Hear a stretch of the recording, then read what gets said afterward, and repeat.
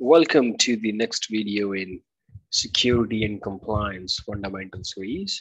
And in this chapter of a new module, uh, we need to describe identity governance in Azure AD.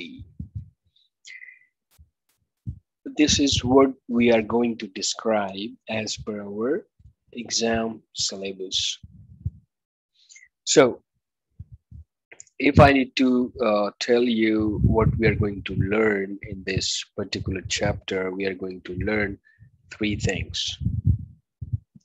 We are going to learn three things. First is identity lifecycle. Okay. How, when, like how it starts, it goes through different phases, and what happens in the end, the life cycle of identity. The second thing we are going to learn is the access life cycle. How we manage the access. It's more like you provide information to the identity that becomes the access for the particular identity. We need to see the life cycle of access as well, along with the identity. And the third thing, which is also very important, which is we need to secure privileged access. And I'm pretty sure if you guys are with me with my old videos, you would have a pretty good idea what we are talking about here is PIM. Yes, of course, PIM. Well, privileged identity management, but that's what we need to learn in the third point. But here I have to mention a secure privileged access. Okay. These three things we are going to learn in this chapter. And once I'll take you through the different phases, you would easily relate it and you will easily figure it out why Azure AD has benefits or Azure AD has another level of understanding and arrangement to take care of these life cycles. Okay. Now, here, if I take you through the identity life cycle, what exactly happens when you join any organization? Well, at the beginning, do not have any access. You got no access. Then what happens next? Well, you get some access, or maybe, let's put it this way, you came to the organization, you get in, and if you could relate, during the first initial week or few days, we do not have any credentials or identity of the particular organization to access the maybe the project's credentials, access the project's assets or the company assets. So what happens first? Then you get your identity, okay, as per your role. So identity assigned as per role. Now, this is not it, because you grow, right? You don't join and stick to that particular role. Anyone who joins any company joins with the wish that he could grow to the next level and the next level and then the next level. So what would be the third phase? The third phase would be next role. And accordingly,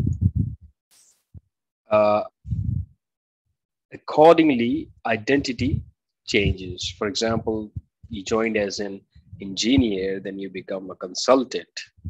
Your identity was an engineer, then you become the consultant. So is the permissions, roles, those things changes, right?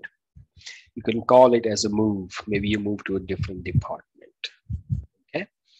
Now, what could be the another phase? Another phase could be it's time, you are done with that particular organization, you want to leave or you want to retire, right? So this is, in nutshell, is the life cycle of identity.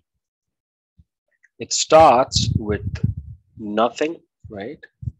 Then it get something, right? Then you grow, then you decide either retire or you leave. So what is happening in this particular circle is because system doesn't know you, system knows the credential, system knows the identity. So identity is getting assigned, getting moved, and getting removed. This is what the identity life cycle is. Now, how Azure AD relates with this life cycle of an identity, that we need to understand. Okay. And the best part of Azure AD is there is a feature which can integrate with cloud-based HR systems, right? Because anyone enters any organization, it enters through a gate. That gate is HR, right? And everything is first updated in the HR process or HR systems, and then it gets updated in the other systems. But what if you can integrate HR systems with Azure AD?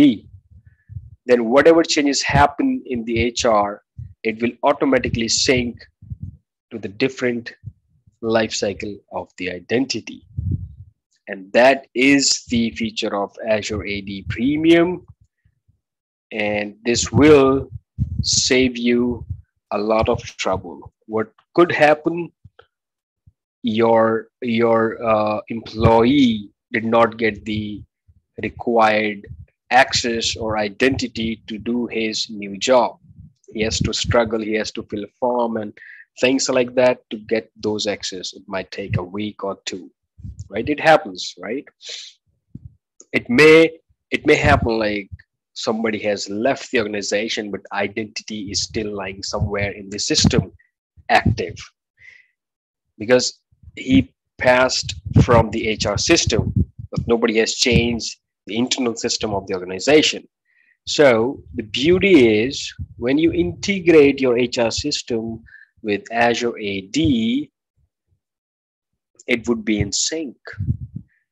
Who comes and who goes, it would be synced with the Azure AD Premium, and these roles are inside the different groups. If HR changes the group of the person when he moved to a different role, the same thing would be synced to the Azure AD, right?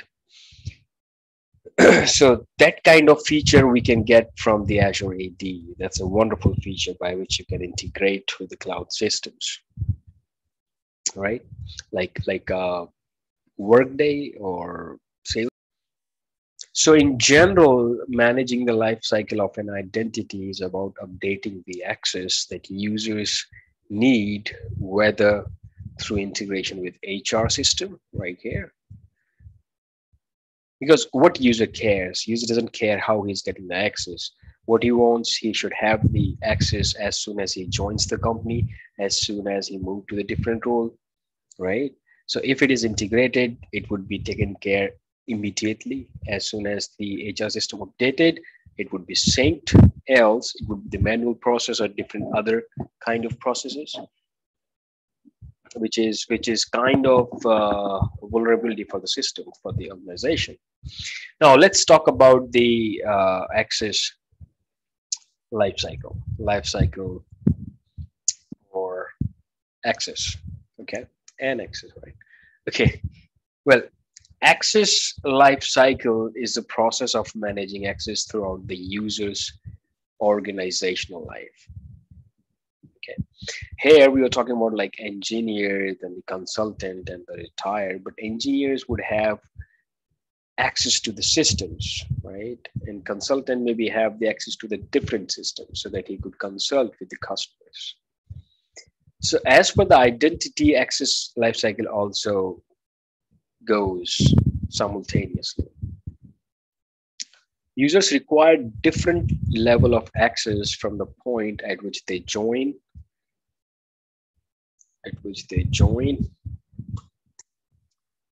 an organization to when they leave. Accordingly, the access changes, right?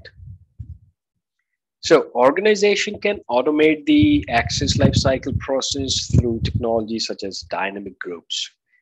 This is another wonderful feature of Azure AD, dynamic groups. And how this works, see, if you are creating a dynamic groups, you are utilizing a particular attribute which will gather those people who belongs to the particular attribute in particular group. For example, you have created a group of attribute engineer. So when this all the engineers will be automatically come into this particular group, and all the permissions are assigned to this group, and these permissions would be assigned to all those users who are part of these groups. And as per the condition, all users are engineer, that's the attribute, right? But for dynamic groups, you should have a license for the Azure AD. This is again the feature of Azure AD Premium. But it is a wonderful feature because everything is automated. You need not to do anything. You just need to apply the query or condition to create a dynamic group, and it will take care of the access lifecycle automatically. Right? So this is access lifecycle. Now, the third point is secure privileged access. Well, every organization, or if you're coming from the legacy world or the on-premises, there is Azure AD, and not the Azure AD, but the Windows AD, which has like domain credentials, schema credential, enterprise credentials. There are credentials which are privileged, credentials who has all the accesses, credentials which are not supposed to be in the hands of everyone, credentials which are secure or saved somewhere so that only entitled people can have the access, right? So what PIM does, PIM provides control to secure access rights or the admin rights or the privilege rights. Privileged identity management can take care of a lot of things. For example, if you need to reset the password, for example, you are a help desk administrator and you need to reset the password for the users. Now, we know that you only maybe do those passwords. It's an example. It's not the real life situation. Let's suppose you reset all the passwords on Friday. So what can we do with the help of PIM? We can give you just-in-time access only on Friday for 1 hour where you can perform this job. Similarly, there are thousands different kind of jobs which require privileged access, but for a particular time limit. So you can do those kind of things with Azure AD Premium P2 because PIM needs P2 license. So this is the basic, or we can say this is the describe identity governance in Azure AD. That's how you maintain the governance with the help of Azure AD. So if I have to summarize this chapter, the only thing you need to keep in mind, Azure AD Premium service provide integration with the cloud-based HR system. Azure AD Premium provides the dynamic groups, which can take care of the access lifecycle. And Azure AD Premium P2 provides privileged identity management to manage your privileged identities and access. That's what you need to understand for this particular exam. Well, thank you for watching and you have a good day. Bye-bye.